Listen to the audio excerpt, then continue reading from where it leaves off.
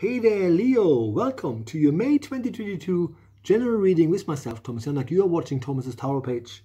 Please like, subscribe, and share. And if you like my work, you can now buy me a coffee on buymeacoffee.com/Medium Thomas. That's buymeacoffee.com/Medium Thomas. Now, Leos, we will look at three different things here slightly. We will look at the overall energy as it presents itself to you in the month of May. Then we will look at your emotional core, see if there's some healing that needs to happen, or maybe there's love coming in, that kind of stuff. And then we will look at opportunities as they present themselves to you in the month of May 2022. And opportunities, for the most part, are about what sustains you financially, right? So, just need a bit of a sip, and then we have a look at you. Here we go then. Leos, let's have a look at your overall energy in the month 2022. Remember, this is a general reading. It may not resonate with all of you, but since you have found the channel, I always sort of have the feeling that the universe makes sure that the people who need to hear certain things find the messages, if that makes sense. So, and actually it's all good, Leos. You have the hummingbird and the falcon. So, the hummingbird is one of those birds. No matter how crooked the tree, and the tree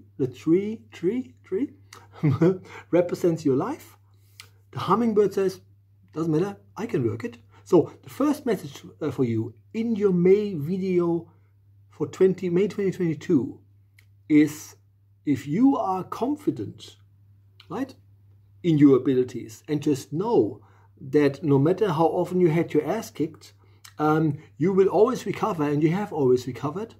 That makes a big difference to how things actually unfold for you.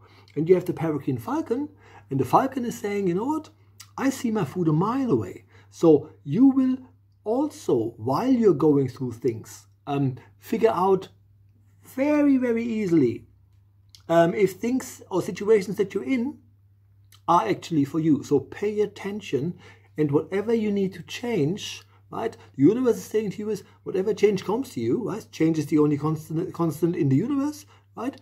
In May, you're going to be bloody awesome about it, right? As long as you're confident, it changes a lot, because attitude has so much to do with whether or not you will sort of be successful in things, and if you actually can overcome or survive triggering issues, if that makes sense, right? So remember this, you're bloody awesome, you better believe it, right? That was Leo, the overall energy. Now we're looking at your emotional core. Let's have a look what needs to happen here, healing or love-wise. With regards to healing, you have the bald eagle and the kid fox. In anything to do with relationships, this is just, remember, it's a general reading, may not resonate with all of you. You have the bald eagle. And while the bald eagle sees everything, which means you see what you want, you sort of know what you want, he sometimes sits there for a little bit too long, right? And so what I'm getting sounds a bit strange, in that the message that I'm getting is, you know, try not to have a type, right? Just go with how you really truly feel about someone, rather than thinking like, ooh, you know, I like that type, right? So yes, preferences are a real thing. All they're saying to you this month in May, you know, maybe you pay too much attention to a certain characteristic of a potential love interest, instead of saying, you know what, the universe will send me someone who's bloody awesome, and I believe it. The other thing here, with regards to, and this is what I'm getting here strongly, so this part is not for people who are in a relationship, this is for people who want to go into one, because you have the kid fox. So this month, in May 2022, for the sign of Leo, for those of you who are on the cusp of engaging, remember that when you go into the relationship, because you probably, well, at least according to the energy here, haven't fully healed from older relationships, if that makes sense, right? You may even feel a tad boxed in, even when in the beginning everything is bloody awesome, right? So allow yourself to be a bit vulnerable, but don't invite in doubt, because doubt closes doors. Don't make it part of your journey, okay?